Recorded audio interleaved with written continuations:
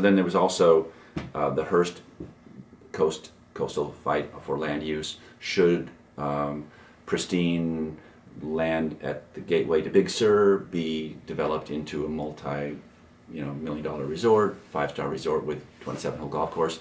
And that was a big debate because you had Arnold Palmer and some of these big famous people coming in and saying this is meant for golf. God chose this coastline for golf, and we were trying to develop an argument and a community-based opposition to that and to protect that gateway to Big Sur.